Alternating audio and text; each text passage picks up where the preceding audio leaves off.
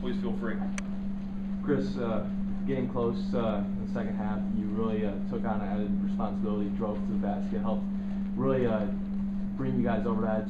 Well, was that what you were trying to do? Were you trying to take added responsibility there and try to guide you guys there? I was not trying to take the responsibility. The coaches told me to keep attacking because we had an advance. We got bigger guards, and Coach Barron just told me to keep attacking the ball, and that's what I did. Billy, they held you guys at 33% in the first half. It was really a tale of two halves. I mean, what did you see change, especially after that 10-minute mark when you guys really started to work that road?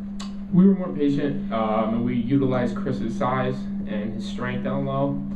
He did a great job imposing his will down there. He was extremely patient. I know one play where the shot clock was running down, he just simply made a counter move, went to his left and got a nice layup, and I think that shows, you know, his experience with the game. You know, that's something we really need him to do. We need him to continue to do, but we really fed. I mean, not only do we feed off Chris in the post, but we also fed off of our defense.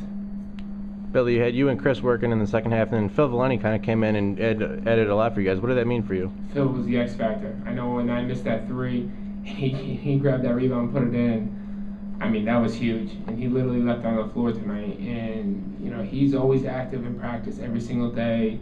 You know, he's running around like his head's cut off. But that's what we need him to do. I mean, he's not the strongest guy in the world, but he's gonna work for it. You know, he's gonna make up for that. And he was one of the huge reasons why we won this game tonight. He almost got his head cut off. How's he doing? What you said? He almost got his head cut off. How's he doing? Yeah, he'll be all right. It's kind of like this. Yeah. He'll need a few stitches, but he'll be back on Saturday. Billy, against St. Bonaventure, the wheels started to kind of fall off, and it just got worse. But you guys got down 11, and you fought back. Talk about how this game was so much different than Bonaventure. It's the chemistry. I think Chris will vouch for me too. It's the chemistry. I mean, we have really come together a lot in such a short period of time that goes to speak for the character of the guys in the locker room. Everyone's buying into this process. We have 4 seniors, and we're trying to lead these guys, and I think we're doing a great job of it, but we can't be satisfied. You know, we really saw what we needed to do to stop them from making shots. We went to zone, but we also kind of played the play. You know, number 3 wasn't a really great shooter, so you know, we kind of forced him to almost make plays. But I think it was just an overall great team effort. We had each other's back. We were there for help, defense, charges. Jordan took a great charge, and then we just rebounded the ball great. Phil and Jordan were really, you know, they imposed their will on the rebounds.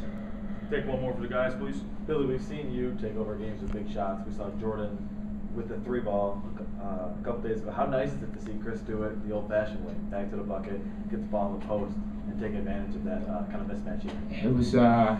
It was extremely relieving when he made that play and he went back to his left. I just kind of smiled, and I was like, you know, there he is, and that's the type of player he is.